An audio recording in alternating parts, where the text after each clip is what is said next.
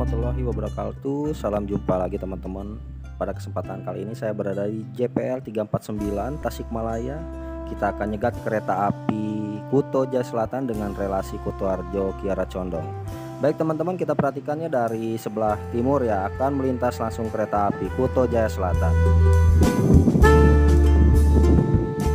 Di depan saya ada kereta api Kuto Jaya Selatan akan segera melintas ya. Kereta api ini merupakan kereta api kelas ekonomi dengan relasi Kutoarjo Kiara Condong.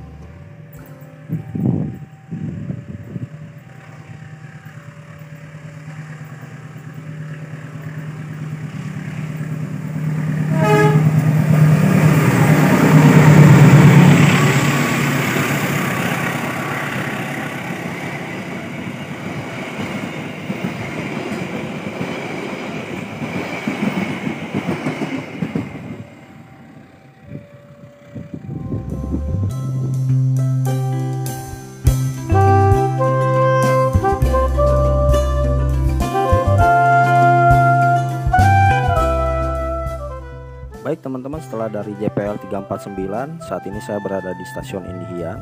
Kita akan mengabadikan beberapa kereta api yang akan melintas ya. Dan untuk kereta api pertama yang akan melintas adalah kereta api Malabar dengan relasi Malang Jogja Bandung ya, yang akan melintas di stasiun Indihiyang. Kita perhatikannya dari arah timur akan melintas langsung kereta api Malabar dengan relasi Malang Jogja Bandung ya. Kita perhatikan ya, kereta api Malabar dengan kelas eksekutif dan kelas ekonomi premium.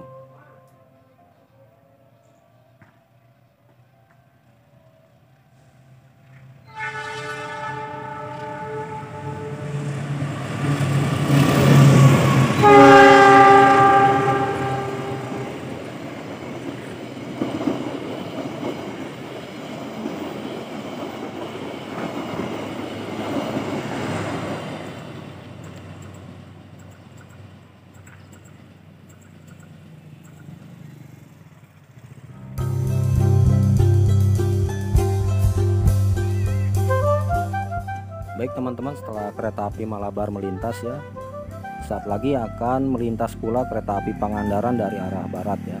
Kereta api ini membawa rangkaian eksekutif, ekonomi premium, dan kereta api panoramik. Kita perhatikan dari barat ya, kereta api Pangandaran.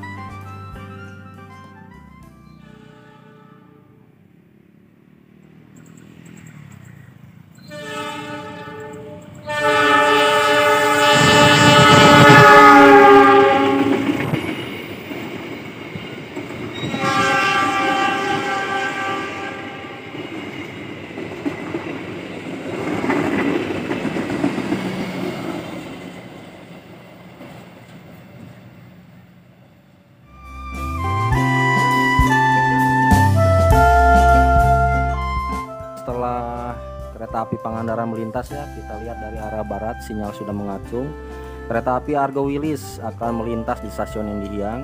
Kereta api ini merupakan kereta api dengan relasi Surabaya Gubeng Bandung dengan kelas eksekutif dan panoramik. Baik, kita perhatikan dari timur kereta api Argo Wilis.